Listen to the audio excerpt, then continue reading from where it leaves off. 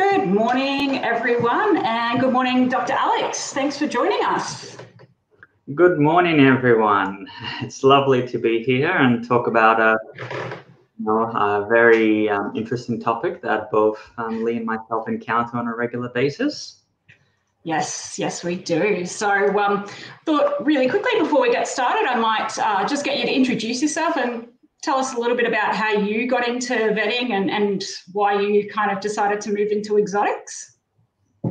Yeah, so it's so my journeys in veterinary medicine really started when I was still a nurse, and I was working in a practice that saw a combination of cats and dogs and birds, and I noticed that I was gravitating towards birds in particular, but other exotic species. And so after finishing my degree, I sort of tried to hone my skills and pursue further education and studying. I completed my memberships in avian medicine and surgery, and then afterwards I undertook a residency with Dr Bob Doneley and completed my fellowships and became an avian specialist as well. And so, and shortly after that, I started the unusual pet vets on the Sunshine Coast with the help of Dr. Barron and Dr. James Haberfield as well. So exotics has always been something that's been dear to me, and they present unique challenges on a daily basis. And certainly in avian and exotic medicine, we are in the habit of discovering new ideas and trying to challenge ourselves. So that's one of the things that probably has always sort of attracted me to it. And of course, how do not love birds?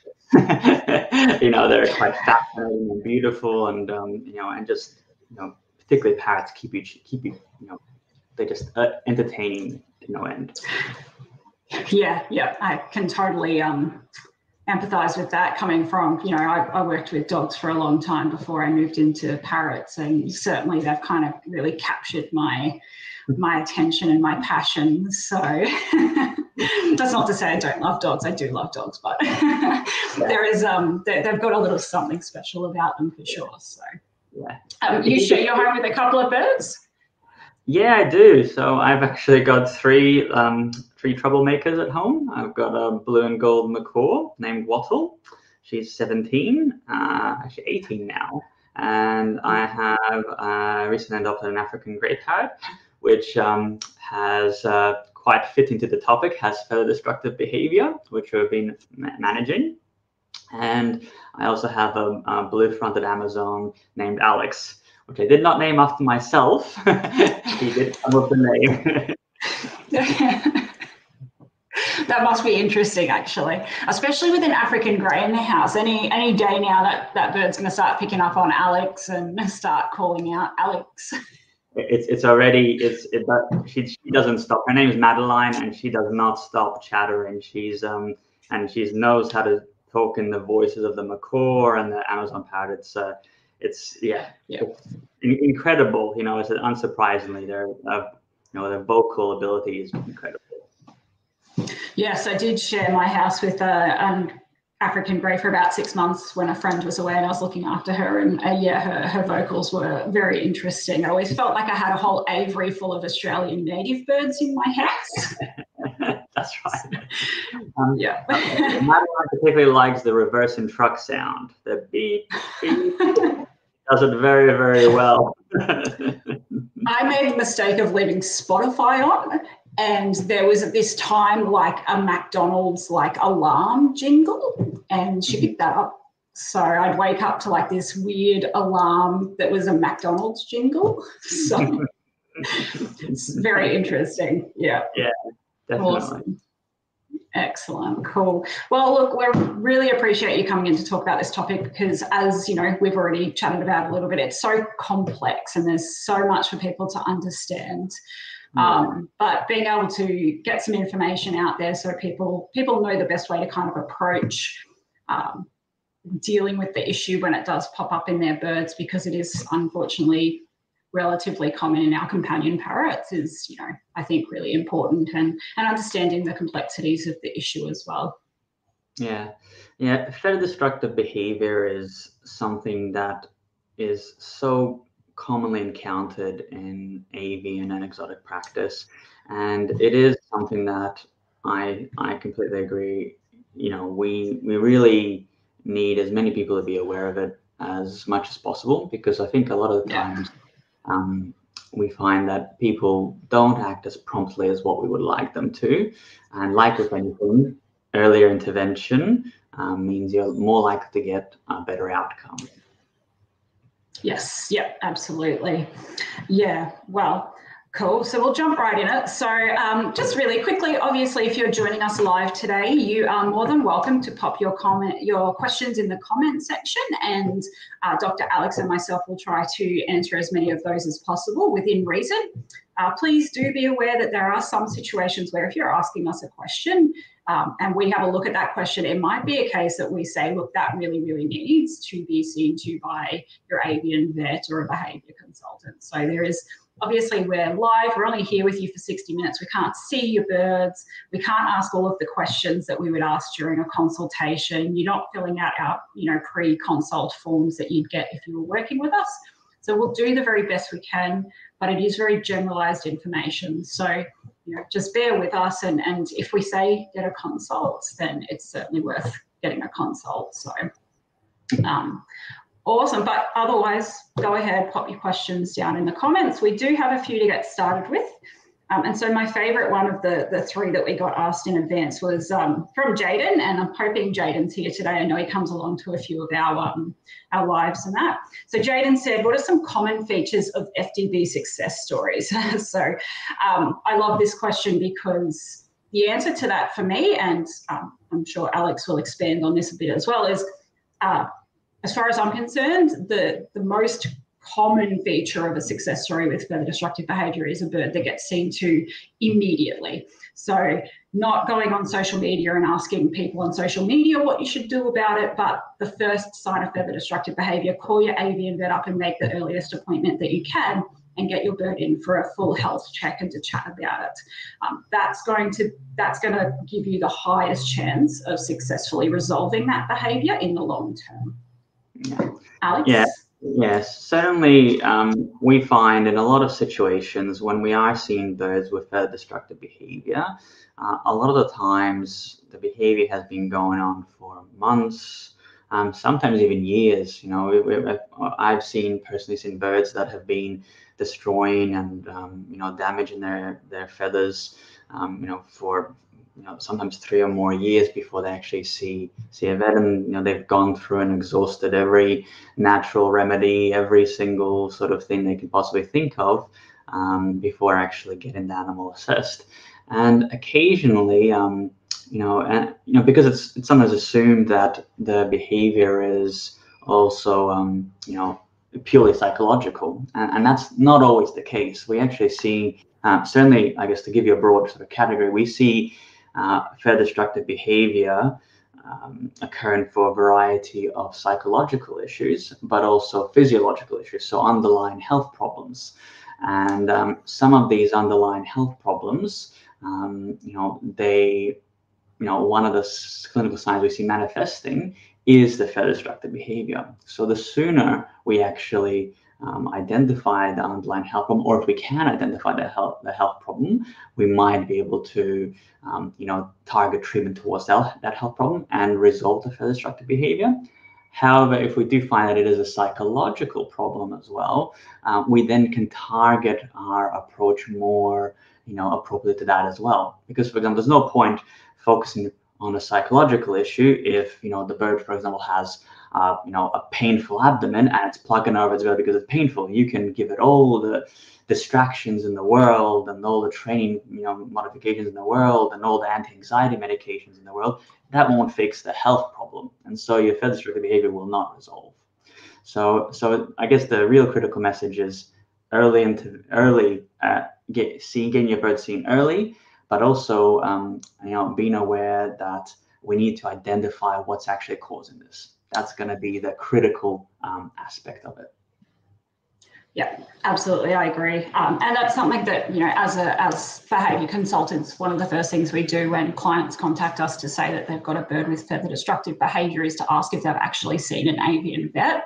Because from our perspective, if there is pain or an illness that's contributing, no amount of work that we put in with the client dealing with the behavioural side of things is going to be terribly effective. And so, you know, we always first and foremost ask if that client's seen a vet for that behaviour as a starting point as well. So the first step is that avian vet appointment. I'd like to actually share a little story of it's actually quite a unique story, because you know that it's not nearly as common. I did have a to give you an idea, I guess, of what affected pain. We actually had Corella come in a while ago that was destroying its feathers and was also mutilating the skin that was on its feet as well. And for since it was 3 years of age. And at about 3 years of age, it was started on an anti-anxiety medication called haloperidol in the water, and basically was continued on that medication for the next 20 years. So I saw this bird when I was 23 years of age. So you won't see many, but this bird was on haloperidol 23 years of age, and the owner noticed that the bird, you know, had reduced its plucking behaviors and was just not damaging its feathers. It wasn't destroying its skin, but it wasn't as happy. It wasn't sort of vocalizing. It was kind of, you know, really sleepy and spending its time, you know, sedated on a perch, and would just kind of come out and, you know, not really interact with its environment. So I saw this bird, and we had you know, we did quite a full workup on it, and we did some X-rays, and you wouldn't believe, we actually found that this bird, for the last, you know, probably since it was a chick, was suffering from something called metabolic bone disease, which has actually caused chronic deformities of the bone, fractures, you know, arthritic joints, and this bird was destroying its feathers because it was in pain, essentially. And the haloperidol was not, you know, it does have a mild sort of, you know, and a pain relief effect, but mostly it sort of has sedative and slightly anxiety effects. But it was sedating this bird, so the bird was in a daze, you know, not really sort of, you know, caring what it was doing, but it wasn't treating what was going on. So when we actually took this bird slowly off haloperidol, because after 20 years you get a cumulative effect, and you got to slowly wean these birds off. And we started this bird with some pain relief agents. The bird stopped destroying its feathers completely, stopped destroying its skin, and it started behaving like what the owner remembered before the haloperidol. It was happy, vocalizing, talking, interacting. It was a different bird, and this was, you know, the client was in disbelief that this was her bird again. So it's quite an extreme story, but it shows you sort of some of the things we see. Yeah, absolutely. It just breaks your heart too, because, you know, I mean, like you said, the bird's kind of out of it, so it's probably not as aware of the pain, but it does break your heart that they've kind of gone that long, and you know, they must be just in, you know, kind of chronic pain. So that's certainly, yeah, like you said, probably not the most common, you know, and to be able to get on top of feather destructive behaviour after 20 years is also very uncommon. That's completely correct. Yeah. Yeah, but yeah, absolutely. It's a really good example. And I mean, I've been working with Dr. Sasha, who also works with you up there at UPV on the Sunshine Coast, with my own blue and gold macaw, because when he was about 10, 11 months old, he started chewing through all of his flight feathers, and no other feathers on his body. So he's not chewing any of his body feathers. It's purely just his primary flight feathers. And with, you know, working with Sasha has meant that we've done X-rays and kind of identified some deformities that, you know, exist in his wing bones that are contributing to that behaviour. So it's been a process of working on that and finding the right combination of medications to get him to a point where he's pain-free enough not to resort to that behaviour anymore. So still a work in progress, but it's certainly, you know, we're seeing some improvement, which is what we're looking for. Yeah, and I think that's probably a good sort of interlink into that. with feather destructive behavior, because there are so many causes, we're trying to figure out which one it is, does require diagnostic investigation. So in a lot of cases, at minimum, for most birds, we would be doing, full blood tests to look at sort of what their white blood cells, their red blood cells are doing a biochemistry to see what all their organs were doing as well, to make sure there wasn't any underlying dysfunction. And we would do sort of full body x-rays as well. Occasionally, we will also screen them for infectious diseases. So we do see, there are characteristics of it. We do screen them sometimes for things like beacon feather and avian polyomavirus if we feel it's appropriate. And then certainly we do other things as well, where we do skin biopsies on top of that to try and sort of figure out. It depends sort of on the complexity of the issue, but typically we want to sort of rule out the health problems before we settle onto a diagnosis of psychological destructive behavior. That's the aspect. Once we're certain that there's no underlying health problems, then we sort of focus then on addressing purely the psychological. Yeah, absolutely. And I should add that all of those testing was done prior to kind of also coming to that conclusion that it was probably the deformities in his wings as well. So yes, absolutely. And I think sometimes people are a little bit, I guess, worried about the cost of doing all of those diagnostics and wondering if they're necessary. And, I think they are absolutely necessary, because you've got to rule out all of those things, because if you don't rule them out and you just move on to treating it as like you said, a psychological behavior, then you may still have that underlying condition just driving the behavior. Yeah. And we can, you'll either get no resolution of signs, or you end up like that Corella story I told you, 20 years of of something that's been not really the most effective treatment or treatment. Yes. Yes, yeah, exactly. Just kind of hiding the symptoms rather than treating the actual underlying cause, which is what we don't want to do. That we don't want to slap a Band-Aid on it either. So, and we have to remember our parrots, they are, they're with us. They're not, they're part of the family, and they're with us, for decades, really, in a lot of situations. So I think in the past, we've often undervalued the importance of psychological and emotional health in birds, and just focused on the physiological and the physical, and that's in itself, I think, has been a bit of a disservice to our parrots in general. So there's a I think working together with with Parrot Life and trainers like yourself, I think we have the the most sort of holistic approach to sort of what we're doing, where we're tackling both from from a psychological and from the medical perspectives, which is, I think, very much the future of how to manage these sort of issues. Yes, yeah, I agree, absolutely. Awesome. So we've got a couple of other questions here, and funnily enough, they're actually very similar. So Mike has said that he's got a Hans macaw hen that plucks her chicks. Any thoughts on possible causes? And then we got a comment previously on one of the posts on the Facebook page that asked a very similar question. Why do lorikeet parents overpluck their babies' feathers? How do I change or prevent this? So those are kind of very much the same questions. So it's not necessarily going to be the same reason, though. Mm-hmm. It is. We do see parent birds destroying or removing feathers from their chicks on a regular basis.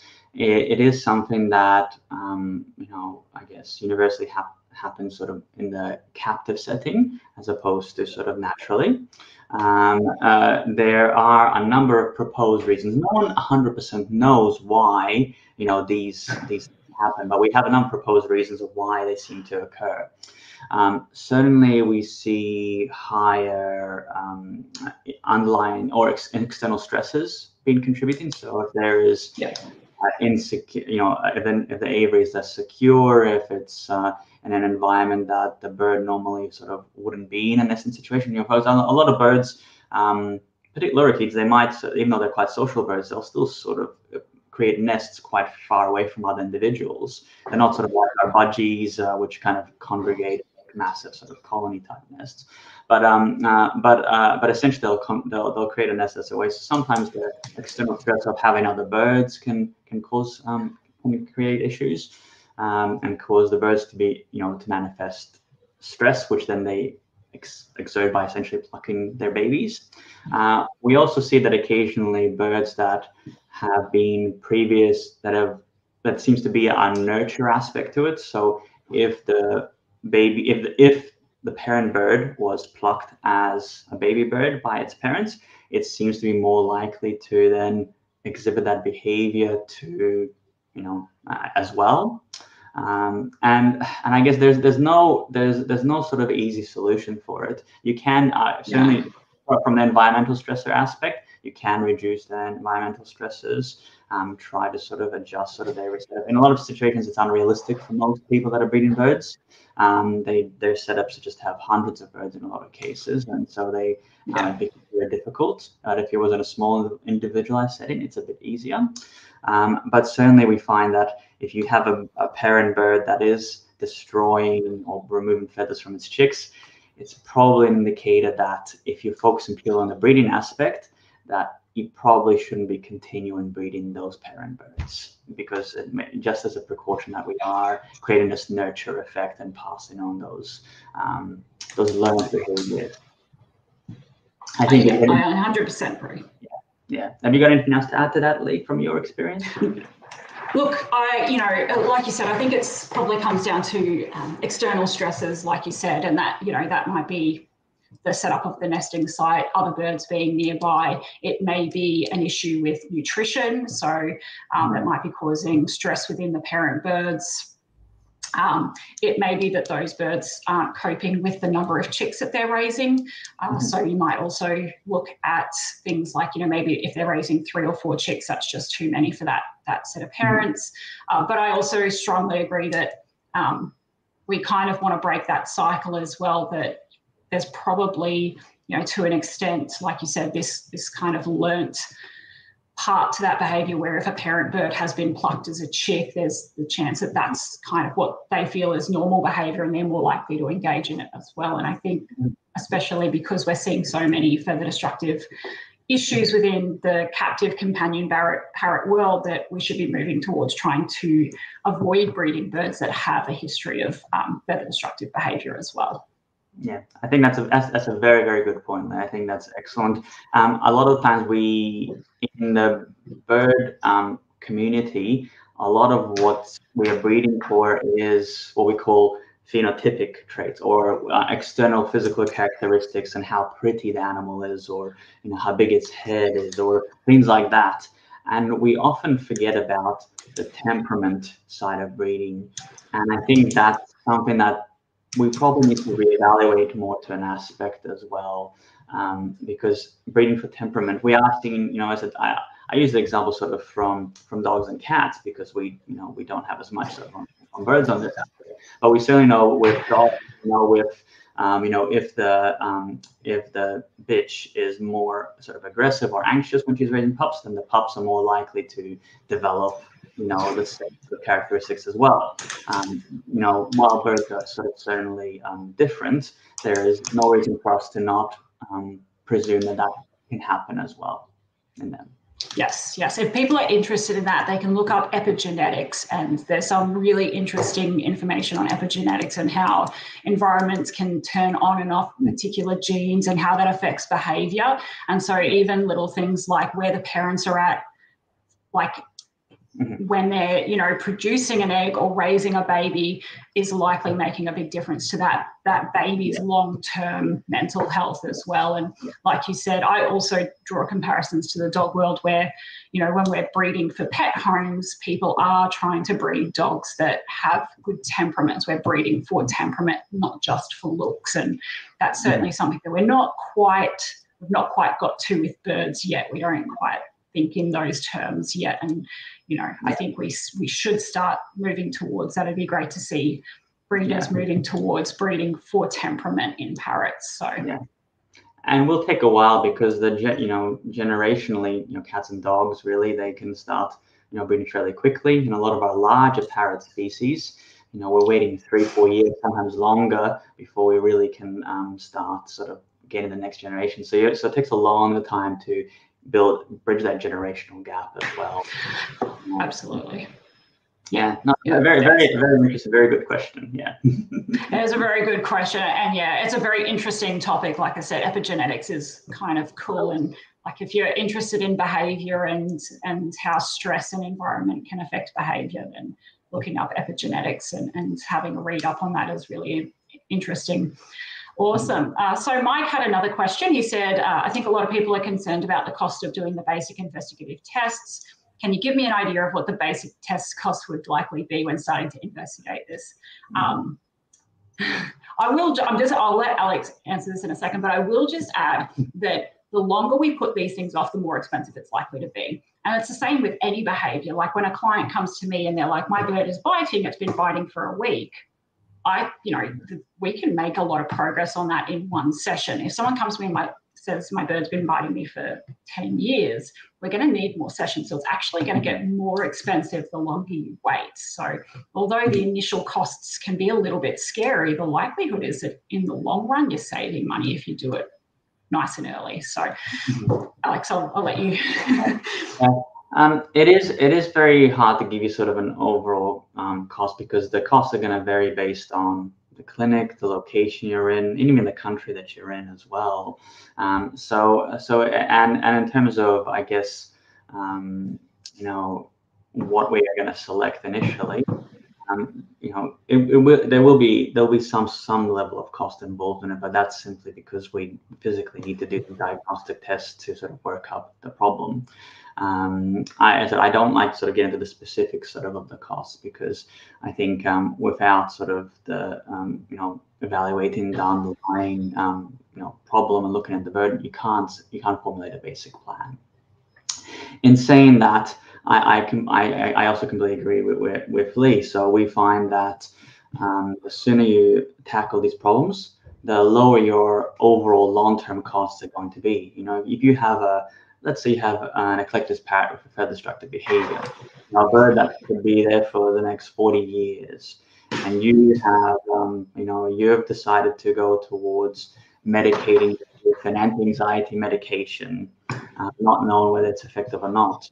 You're going to get progressive repeats, whatever you're going to have. You're going to have repeat visits over a long-term period of time. That's going to add up, probably more than what the initial diagnostic test would have cost you in the short term. So you have to think of the long-term game in this situation, in most cases. So yes, the initial cost may be substantial, but if we figure out the underlying problem and we tackle it and we start appropriately managing it or treating it if it's an underlying health issue, then your long-term costs are going to be substantially low, or you may not need to, require sort of huge amounts of ongoing medications or even as many revisits as what you would expect. So, I think initial costs, there is going to be some level of cost, but think of it as a long-term game as opposed to short-term initial costs. Yeah, and of course, excellent.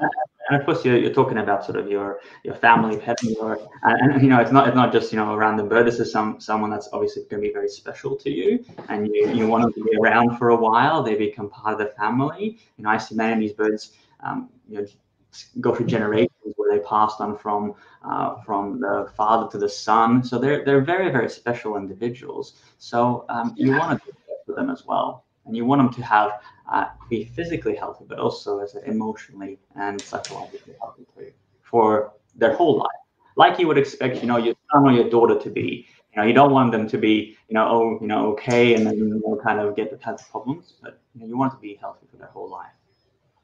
Yeah, absolutely. I agree. Awesome. So we've got another question here from Jillian. Jillian said, do you always see feather destructive behaviour? So one of her birds chews his feathers, but she's never seen him do it.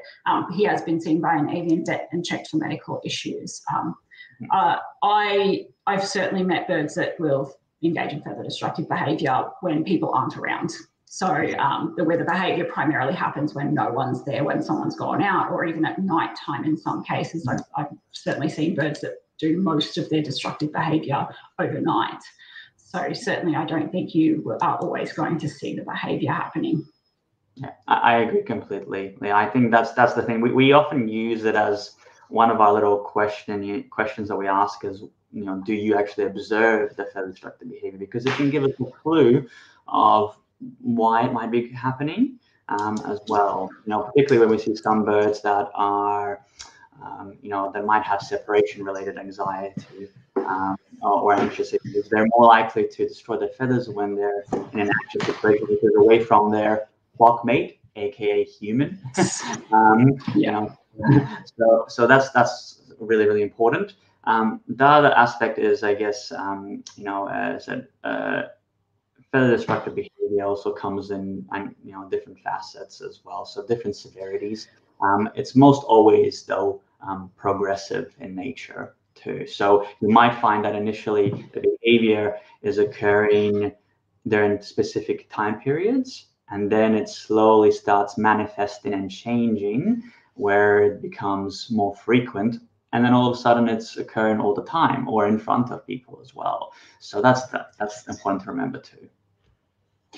Yes, yeah. I worked with an African grey last year who all of the feather destructive behaviour was happening when a particular person in the house was not present. So they were going out of the house, and they, gave us a really clear idea of what the potential triggers for that behaviour were, and allowed us to kind of make changes to try and assist that bird in feeling more confident and comfortable when that person wasn't present. So you're not always going to see it, and that's part of our diagnostic tools, absolutely, to work out what might be triggering that behaviour.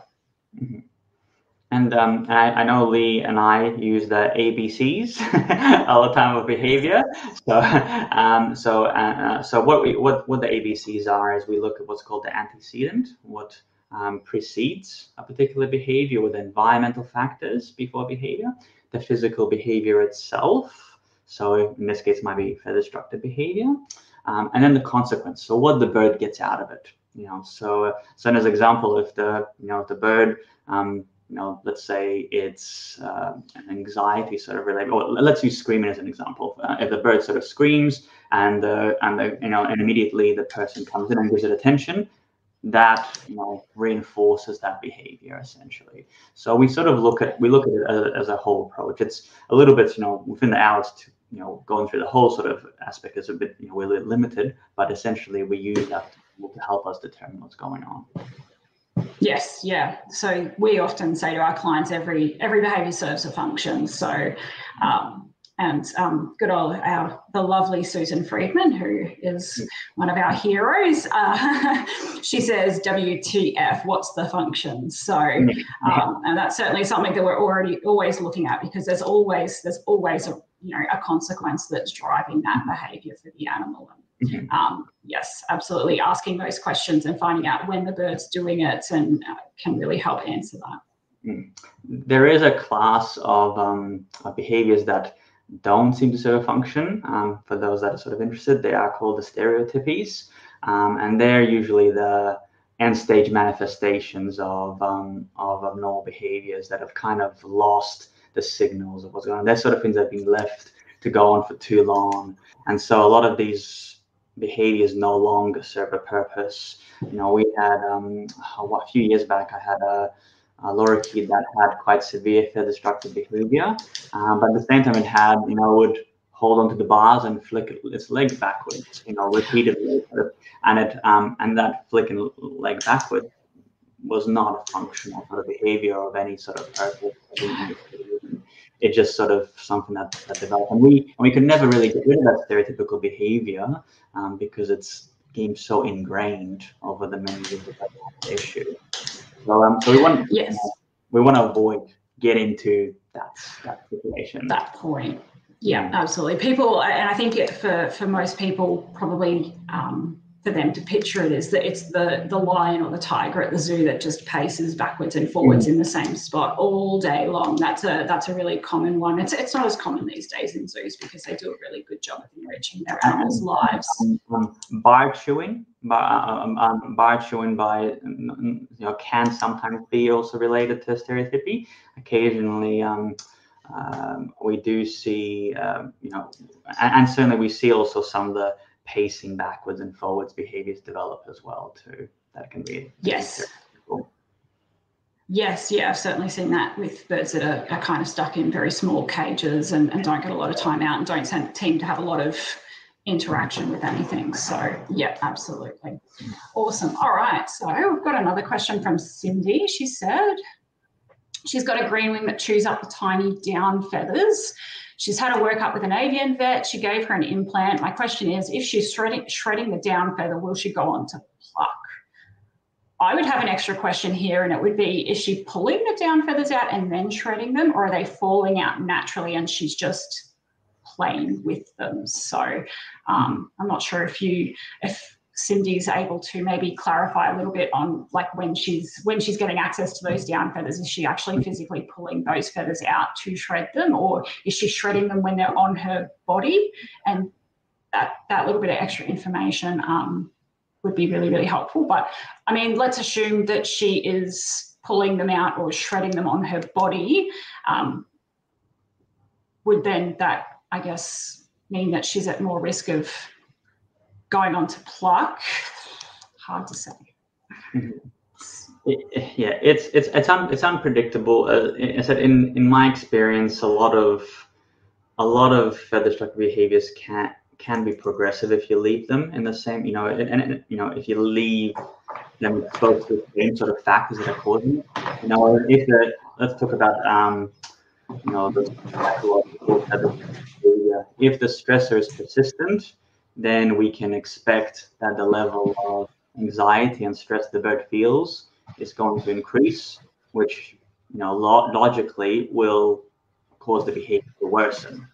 It doesn't, not everyone, they don't all follow the same rules, obviously. It's just like, I like to always draw to the human side of things.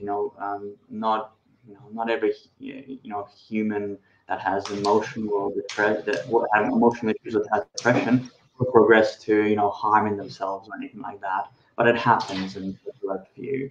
So and the same thing with birds. It's so complex that we can't always predict it, but we prefer to we like to sort of minimize the chance of it progressing.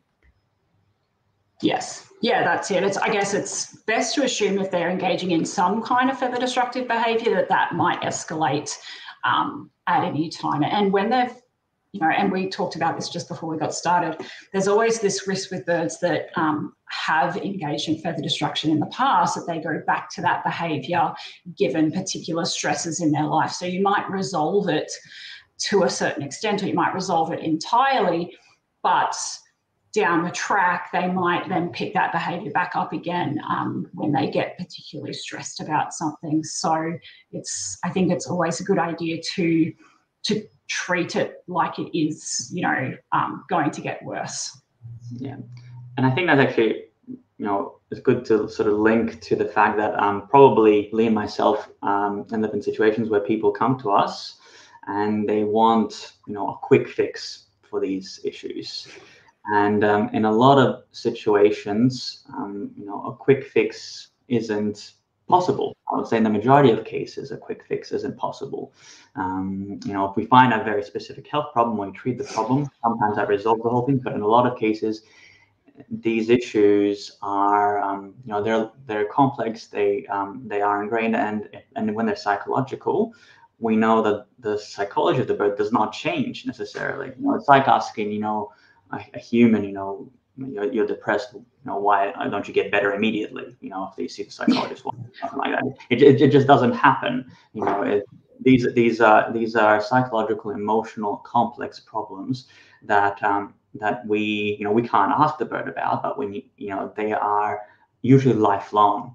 And as Lee mentioned, we do have birds that we manage and that can completely grow back feathers, and they'll look perfect.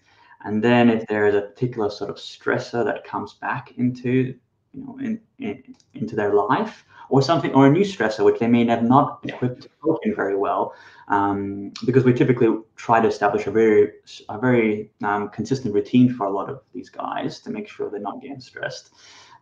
then they can literally worsen and remove feathers overnight. It can be quite distressing for a lot of people. They have the beautiful little bird, and it's grown all its feathers back, and then they wake up in the morning and it's back to sort of square one. It is something that requires ongoing sort of management. But once you have sort of some of the tools, you can continue doing what's required, and you can get assistance from us to be able to sort of manage the problem appropriately. And if something new develops, then we start sort of reevaluating why that's happening and seeing what we can do about it as well. Yeah. I think it's thinking of it in the same way that we might think about, humans that smoke and then they give up smoking. But, often that's used as a coping mechanism. People smoke when they get stressed. And so when they quit, they can often stay off, for years, but then under a certain amount of pressure, they may revert back to that behavior to help themselves cope. And I think that's something to keep in mind, is that that sort of thing is normal, not just in parrots, but in humans and all animals as well. But behavior can revert if we're put under enough pressure. So, yeah, no, definitely. Yeah, excellent. All right. So Rebecca had another question. Hers was regarding medication. So I'll just obviously I don't deal with meds. I'm not a vet, so I'll just let you answer this one. But the question was, what is your recommended SSRI for FDB, and what do you look for when choosing the right medications? So SSRIs, we personally, there are some studies that have looked sort of at the use of the SSRIs in parrots, and some of them do show that they appear to have some level of efficacy, at least initially, compared to sort of placebo. They do appear to temporarily reduce the behavior. We've found in a lot of cases, when they do work, there's a high incidence of relapse. Not relapse, reversion to the same behavior even while on the medication. I typically use most of the pharmacological agents as last resorts. This might be variable from different avian specialists, but in a lot of cases, I find that a lot of the pharmacological agents that we use for managing these problems are either not effective, minimally effective, or they mask potential sort of problems, or create situations where the client develops an expectation that I want medication to manage this. And this is something we see. Back a long time when I worked with dogs, this is something that routinely would happen in dogs. Client comes in, is not interested in modifying behavior, wants a drug to fix things. So I typically want a very established, well-behaved management plan. I want sort of things to be addressed before I use those drugs. And if I find that we're reaching a point where we need to sort of use them, then certainly I'll use them. And in terms of sort of the ones that I would typically use, I've used clomipramine and fluoxetine. Fluoxetine is a different class of drug, of course, but I use clomipramine typically as one of the agents, and I to try and sort of address it. But as my overall sort of success with just using pharmacological intervention without taking anything else into consideration is very poor. So without the underlying factors, it's something I'm very. I hate to say negative, but I'm not much of a fan of it.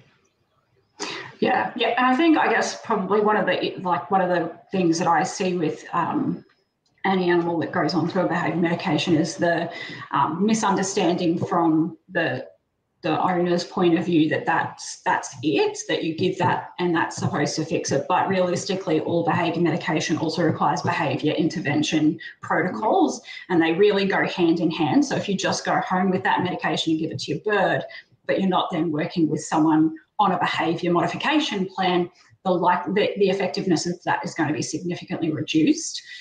Whereas, if you're actually combining that with that behaviour modification plan, there's a much higher chance that that's going to be successful. It's just like, again, humans.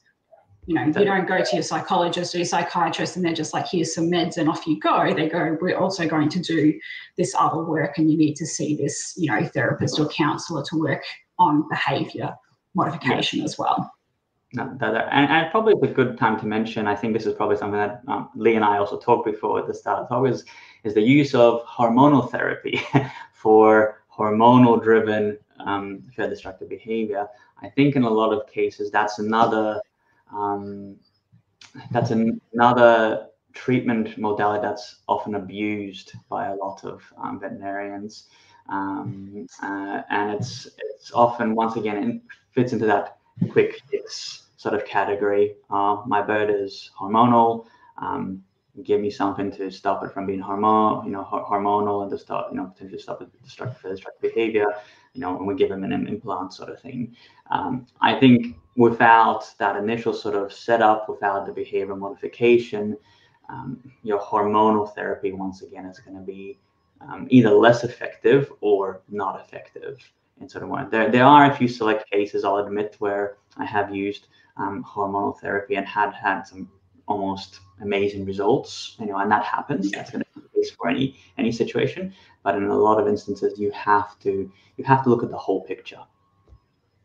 Yeah, I agree, and I've certainly seen that, on a few occasions where it's been jumped to as like a first intervention really quickly, and then not seeing any success for the client as well. And so, it's certainly become, the dominance of the parrot world, the word hormones. So it gets thrown around a lot for a lot of different things, and unfortunately, I think it really creates this roadblock to getting appropriate and proper help, because it also usually comes with the line that, oh, it's just hormones, it's going to happen, you just have to put up with it. And that's not the case at all. And that doesn't mean that going to your vet and getting a hormone implant is the way to stop that either. It's actually, there are lots of different interventions that we can utilize if breeding hormones are even a part of the story. And sometimes they really aren't. So yeah, that's completely right.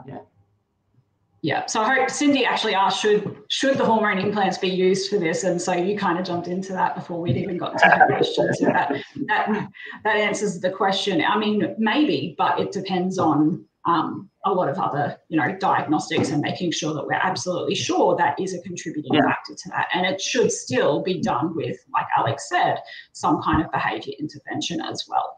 Yeah, and as I said, hormonal implants, they can be lifesavers. They really can make a big difference. We do have some birds that, with behavioral modification, with sort of the adjustments, they simply don't switch off. They don't sort of change, and in that sense, have that little sort of extra sort of, as I say, that arrow in your quiver, which we use to sort of target that approach. That can make a big difference. And also sometimes it can also facilitate training. So we see sometimes birds, to give you an example, we see some birds that might be more aggressive during, particularly in the reproductive periods of the year, parts of the year where they're more reproductively active. And sometimes dampening down the effects of the hormones actually facilitates training methods. So if we use them, in the right situations, and we use them correctly, we can enhance the effect of behavioral training and get the best possible outcomes. Yes, yeah, I agree, absolutely. Sometimes birds are so focused on making babies with someone that training is just, it's not even important to them, and no amount of food is important to them or any kind of reinforcer, but access to their perceived mate. So which can make training incredibly difficult. Yeah. Birds are very horny little creatures, that's for sure. Absolutely. I worked with this lovely cockatiels yesterday, and they're just very sweet, but this couple has gone and got a second cockatiel. I think it was a girl and it's a boy, and the poor, he's doing all of the, cockatiel stuff, singing his songs and being very, pushy with the females. So they can certainly, have a one-track mind sometimes. So, Gillian, go ahead. No, you go ahead, Liv. Let's go to the next question. Yeah, so Gillian asked, it's like a habit now, like nail biting in humans. Yeah, certainly. I think probably a common example or similarity would be something like people who pick at their eyebrows when they get a bit stressed, and they actually pull the eyebrows out because it can give that kind of same physiological response in the body when they pull that that little eyebrow hair out. So yeah, certainly it can be like a habit.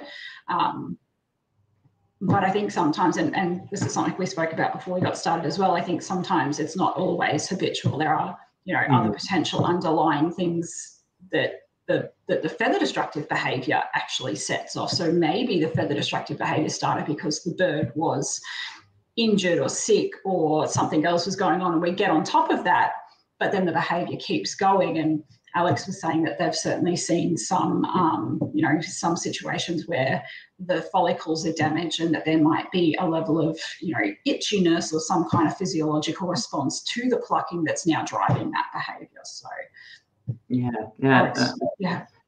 we certainly in the early stages, it's not habitual. It's it's an initial sort of stressor, and they cope with it. And so it's not immediately habitual, but the longer it persists, the more likely it's to become habitual. There is the effects of the endorphin system. So like what Lee was mentioning, where people plucking out, they get that, we know that there's that endorphin release that at least happens in humans, and that's perceived to be a possibility also in birds as well. Unfortunately, agents which have focused on blocking some of these endorphin pathways have produced disappointing results in a lot of cases by themselves, just due to the complexity of the issues. And certainly we find that, I guess, with the habitual, with sort of focusing on the actual habit itself, and the amount of time it takes to develop, we find that certainly intervening sooner is going to give you sort of the better results. But I guess linking sort of to, differentiating whether it's a habit or a change that has happened can be a little bit challenging. So as Lee mentioned, I've been doing some more, we do a lot more biopsies of the affected skin these days to have a look at what's going on with these feather follicles. And in a lot of these cases, we are seeing some inflammatory cells, so cells that come in there and they cause inflammation, which can lead to itching.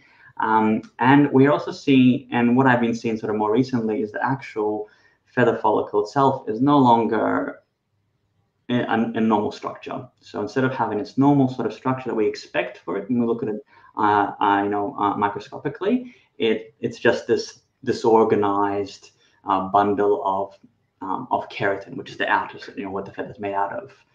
Majority of the feather's made out of. So, and that in itself, I said, while we don't have definitive sort of evidence, causes the feather to not erupt properly, causes it to itch, and so we, it's possible that we're seeing birds that are actually manifesting, these chronic itching signs due to damage, due to the damage they've caused to the feathers, rather than it actually being a habit. The bird is just responding to the fact that it's got very itchy, skin. Yeah, so that's, there's, again, so complex, so many things to look at. So you can't just assume that it's a habit because the bird's practiced it for a long time. There may be other underlying physiological things going on that's also driving that there as well. Yeah, definitely. I think that's important to point out because I guess, and like you said, Alex, you've recently taken on this African grey who has a history of feather destructive behaviour. So, that does happen really commonly. People take birds into their home and they've come from a situation where they have been destroying their feathers and they just kind of assume, oh, this is a habit now. So there's not much I can do, but I think it's super important if you're taking on a bird that has feather destructive behaviour tendencies. And like that Corella you were talking about, it still should go to the vet, even if it's been doing it for 5, 10, 15 years, still take that bird to your avian vet because there may be something there that, that can be done to help that bird live a better life and to have less chronic issues. So. Yeah, definitely. I completely agree. I said the duration of the behavior certainly shouldn't distract you from wanting to seek help for it. I think we can all sort of fall into a bit of a habit saying, oh, it's always done it, so let's let it always do it, and I think it's important we don't sort of fall into that sort of pitfall. Yeah, absolutely. Yeah. Cool. All right. Mike came back with another question. So he was the one that had the Hans macaw hen that was doing some feather destructive behaviour on chicks. So he said he heard recently from another parrot breeder that a lack of protein could be the reason for parent birds plucking their chicks to get more protein. From a clinical view, do you think that there is any truth behind this line of thinking? Is there particular vitamins or minerals that are important for feather growth and may assist when molting or regrowing feathers? I think Lee probably touched on this a bit sort of earlier on. So there are nutritional deficiencies that can can act sort of as stressors. I guess because it's nutritional deficiency is a stressor, which can once again it's a bit of a link to make, but it's certainly there's there is some aspect that nutritional deficiency is a manifestation of abnormal behaviors. In terms of your questions of vitamins and supplements, I think there's no vitamin or supplement that's going to fix feather destructive behavior. That's it's just it's not how it works. But certainly we find that birds that are on predominantly, for example, seed diets are much more prone to nutritional deficiencies. Most of the seed is deficient in your vitamin A's, D, E, and K, and certainly even phosphates are quite low. Vitamin A is one of the most important vitamins for the formation of keratin. So deficiencies in that could cause feather and skin abnormalities theoretically, but it usually takes a substantial amount of a deficiency before you see something manifesting. And that's what we typically find. The body and the bird's sort of physiology is very adept to adapting to mild deficiencies, which is why we see birds surviving 50 years for 50 years with just a seed diet, for example. It's not that the diet, and these birds are chronically deficient. We have numerous underlying health problems, but they're surviving because physiologically they can still survive. So the short answer to your question is no, there isn't any supplemental mineral vitamin supplement that unfortunately will help with that particular issue. I think providing we do have access now sort of to the breeder pellets, which have a higher sort of protein and fat content. You can sometimes the breeding birds feed a slightly sort of high fat diet and supplement a bit of seed, which is not going to cause that harm. And then certainly depends on species, of course, presuming the granular species you're talking about.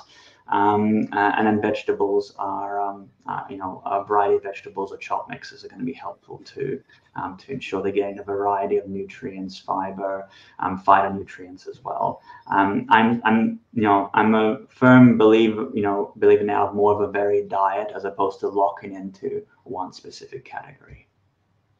Yeah, and I do know Mike does feed a really nice varied diet full of lots of good nutrients to his birds. So I'm sure it's probably not related to a nutritional deficiency with regards to his bird. As a very aside kind of note, a lot of the conspecific feather destructive behaviour that I've worked with has been in Hans macaws. So for some reason, I've seen a few Hans macaws that seem to be more inclined to destroy feathers on their friends than on themselves. And it is we see a lot of conspecific feather destructive behavior in the Hans. We see it sort of in the Indian ringnecks, sort of and Alexandrian, some of the Asiatic species, the collector's parrots too. We see it sort of relatively sort of often as well. There appears to be some species of birds tend to be more predisposed to these issues. There doesn't appear to be a specific pattern as to, why. Are they, purely hand-reared? We've seen it in birds. Certainly, hand-reared birds seem to have a higher incidence, but there's no clear delineating feature which tells us why they're more predisposed to it. You know, Quaker parrots also, you know, generally sort of prone to these sorts of things as well. But yeah, we don't have a clear idea sort of why, you know, they're more predisposed than other species. Yeah, yeah. I think your note about environmental factors, especially around the nest site, and that is probably, you know, something that I guess we probably don't have quite enough information, or we don't take species specific needs into account as much as we should do when we're looking at parrots and breeding. But realistically, you know, every species has, you know, a very different and specific setup that they kind of look for, and it's very possible that we're just not providing what is natural enough for them, and that's, you know, a contributing factor to it. So and, you know, like you said, we are kind of limited because we've got, you know, breeding setups and they're in aviaries, and you might not be able to kind of adjust to that in a way that's you know, more natural for them. So that's actually a very good point. Like, we will use the collector's parrot as an example. In the natural situation, you're going to have the hen bird spending its time within, essentially, you know, 100% of its time within the nest box, and it will have multiple males, you know, coming in and feeding it. You know, sometimes 3 or 4 males, and, you know, the level of polygamy that happens. And rarely does that happen in an aviary setup. You know, I'm aware of a few sort of breeders that have trialed it, and they're getting some level of, you know, success. You know, not from a breeding perspective, not so much from a you know, behavioral. But you know, it's hard to know whether they get a behavioral perspective. But certainly, yeah, those species-specific needs. You know, we may be purely ignorant of them, or we sometimes may just not know not know them as well, or they can be incredibly difficult to recreate in an artificial or captive environment. Yes, yeah, certainly. Yes, very complex, and, you know, it's a very interesting topic, and yes, it's good to see, you know, I like that you guys are doing those, you know, skin biopsies and looking into that side of things. And certainly there's more and more information becoming available, which will make it, hopefully, you know, a little bit easier for us in the future to treat these issues and help people get on top of it. Because I also know from the human side of things, it's a very distressing behaviour for people to have to kind of cope with and work through. So, yeah. Yeah, I think certainly, even, and just having, I guess, Yuli and Parrot Life as well has been a lifesaver, because, you know, we already do spend a lot of time. You know, a lot of these consultations spend an hour just sort of, even with the pre-consultation questionnaires, going through things, trying to sort of, you know, figure out what's going on. And a lot of times we, you know, as avian specialists, we don't have the capacity to go through sort of the immense amount of experience sort of, and the setup that you need to do sort of to behavior modification to actually address these issues. And then having you to be able to go to the client's houses and seeing the environment, you know, exactly sort of the setup, that makes a massive difference in the chances of successes. So as I said, it sort of kind of, you know, circles back to what we were saying a little bit earlier. I think inevitably I see that our combined world sort of with UPV sort of and Parrot Life are you know, immensely useful, because we are most likely to be able to get the best possible result for little, you know, the family sort of parrots and pets that are having these issues.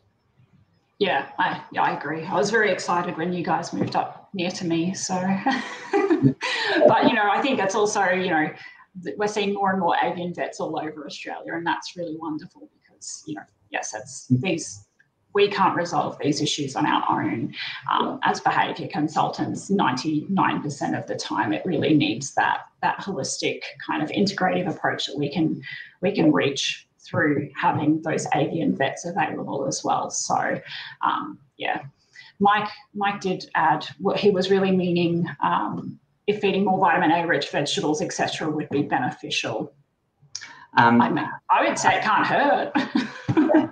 You want to, sort of, from a vegetable perspective, definitely fine, but from a concentrated supplement, I would not recommend that, because we are seeing now And there's some articles which show the effects of overnutrition. So having excessive certain vitamins and minerals actually can cause some pretty detrimental health conditions. In the example of vitamin A, low levels of vitamin A actually cause very similar clinical manifestations as high levels of vitamin A. So you want to be really careful. In vegetables, you'll never reach that aspect. So vegetables, feed as much as sort of you want, it's fine, but just don't give them a vitamin supplement. That's sort of my advice, or anything fortified heavily in vitamin A. Okay. Yeah, but do we have evidence that it is going to improve it? Unfortunately not.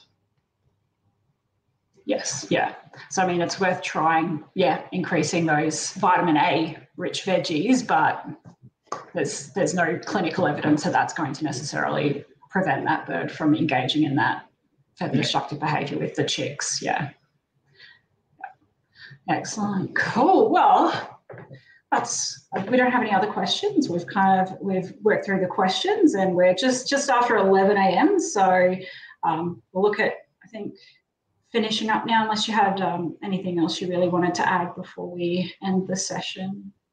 I know it's been wonderful. I think we could probably talk about this topic for many, many hours and hours and hours and hours. It is fascinating. It's something I can see we're both very passionate about, and I think that it's we generally want to help these little guys because they can't speak to us.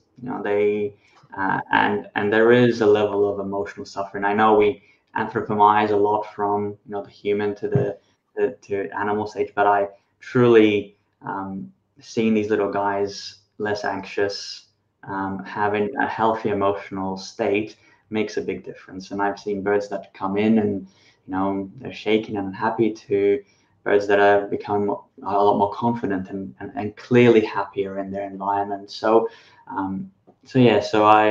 I think the more we can do for this, and the more people are aware of it, and the more people act, I think the better it will be for all our parrot friends for many, many, many years.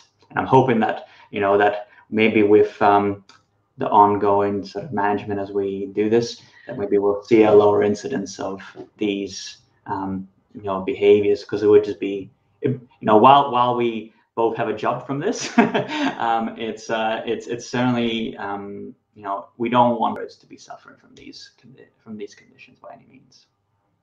No, that's it. I'd much prefer to come and work with people to teach their birds how to do fun tricks, or how to interact with their new baby bird. It's really hard seeing clients who are obviously suffering themselves because they're struggling with that, but also then to see the birds in those situations as well. And actually something that I really, really want to stress here as well is that it's important to understand that, you're not a bad bird guardian if your bird is engaging in feather destructive behaviour. I can't stress that enough, because I think that's certainly a lot of monologue that we have with ourselves when this sort of behaviour pops up, that maybe we're terrible at it, maybe we shouldn't have birds, we're doing something wrong, we're hurting our animal, and it can be very distressing. And so I really want to stress as well that you aren't a bad bird guardian if your bird is engaging in feather destructive behaviour, and it might not be a case of anything that you're doing that's particularly wrong. There can be lots of different underlying causes, and sometimes there's, from my experience, it's often multifaceted. So there's a couple of things that have kind of piled up and led to this behaviour in a lot of cases. So don't beat yourselves up, but certainly jump on it and get that help straight away, because the chances of resolution are so much higher in those really early stages. Yeah, definitely. Yeah, I think you're definitely not a terrible bird parent or bird guardian by any means. It's a challenging condition. And it is difficult, and I guess that's why we have people like myself and Lee and other avian veterinarians that are here to help as well, and to improve life for your bird, and also for you as well. Yeah, absolutely. Awesome. Well, thank you so much again for joining us, Alex. We really, really appreciate you bringing all of your knowledge and skills, and and expertise into this situation for us and having a chat about it. Thank you for taking an hour out of your Saturday for us. And otherwise, I hope you have are you working this weekend? No, I'm not. I'm having off, which is good. Julian just asked a question, and I'll ask it just purely because it's something else we talked about. She said, "Do wild birds feather destruct?" So generally, what we are observing is that wild birds do not destroy feathers. Not it seems to be a behavior that is from a captive artificial setting that we see. Some of the birds that look like they might have feather destructive lesions often either have underlying disease states, either from viral infections, external parasites, contamination with pollutants, things like that. We do see birds sometimes pull out feathers that have been covered with sticky residue and things like that in the wild. But generally, it's unfortunately, it's a manifestation of the captive environment. Yeah, awesome, excellent. All right, well, we'll finish up there. Again, thank you so much, Alex, for joining us, and enjoy your weekends. And hopefully, we'll have you on again at some stage to talk about maybe this again or something else. I absolutely love it. It's been an absolute pleasure. Thank you very much, Lee. Awesome. Thank you, everyone. No worries at all. Thanks, everyone. Have a great weekend. See you later, everyone.